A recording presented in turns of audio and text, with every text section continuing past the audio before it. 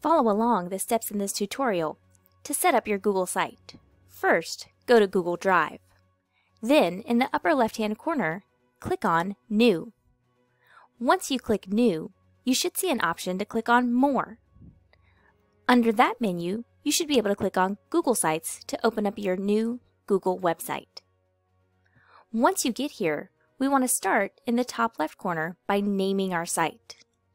A good trick to naming your site to make sure you can still find it anytime you need to go back to Google Drive is to name it with your first initial, middle initial, and then your last name.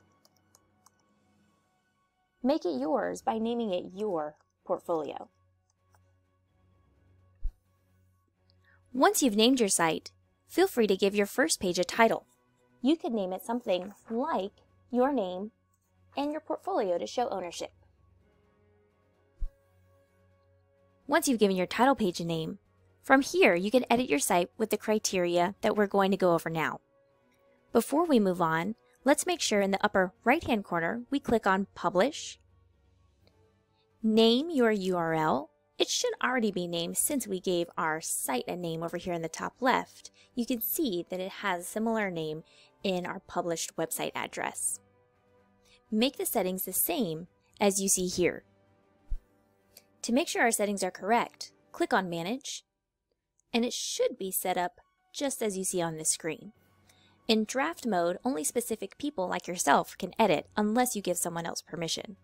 And in this setting, it should say Publish so that anyone at Horry County Schools can find and view your site. Once you have the settings set up like you see here, click Done. After checking that Manage screen to make sure our Publish settings are set up correctly, we can click Publish here in the bottom right-hand corner. Once we've managed our sharing settings, you're now able to share your published site with any teachers who ask for access. To share your site, you're going to look for this icon towards the upper right hand of your screen. It looks like a chain link. Click on that link and it will give you your published site link. When you're ready to share, just click on Copy the link, and now you can paste this link to an email for your teacher or to a spreadsheet, a Google Doc, or anywhere your teacher has asked you to share your site link.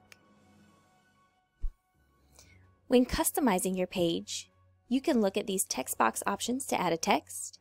You can add images. You can explore embed codes. You can add items from your drive by clicking here.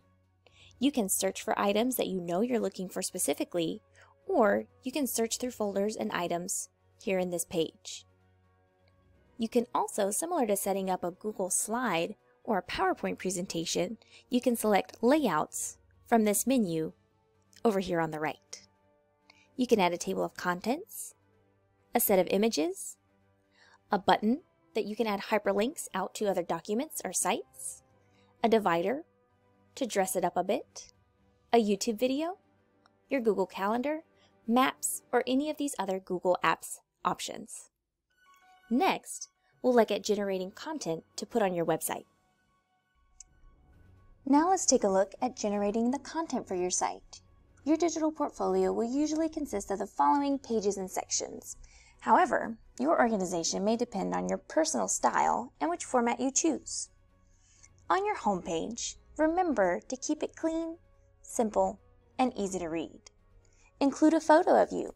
Make it a headshot and make sure it's professional, not anything silly or weird. For the rest of your site, consider including an About Me section. Include your favorite subjects in school, a goal you have for the year, or something you wish you were recognized for. Think about what does success look like for you. Include any clubs, sports, or groups you're a part of. You can bullet things you've done in a club or any titles you have in your club underneath the club title. Include a What I'm Reading section. List or link any books you're reading or a favorite book that you have. Find an image of the book title and make sure you cite the image. You could include a short description underneath the image of the book of your favorite parts, characters, or anything to note. Include any accolades. Those are like celebrations. For example, maybe you gained 5 points on a test that you took last time. But don't put your actual test scores. That's just for you. Maybe you have perfect attendance that you're proud of, or you're on the honor roll, or again, think back to any successes that you feel you've accomplished thus far. Include content pages for each one of your classes. Your teacher for each class will instruct you when you will add content to these pages. You'll add content as you complete projects in your class. Just a tip, make sure that any Google document, slide, sheet, and etc. has the sharing permissions changed so that anyone with the link can view it. Include your passion project. Create a page for something you're passionate about. Do you have a YouTube channel, makeup tutorials, video game tutorials? Do you create things outside of school? Do you volunteer somewhere? Are you passionate about sports, reading, a club that you lead, a youth group you attend, an app you coded, a business you've started? Do you write? Do you aspire to be a lifestyle blogger? Feel free to create pages that showcase who you are as a person. Make sure they showcase who you are as a professional. So if there's anything profane, inappropriate, or for an audience that would not be a future employer, then you shouldn't publish that content here.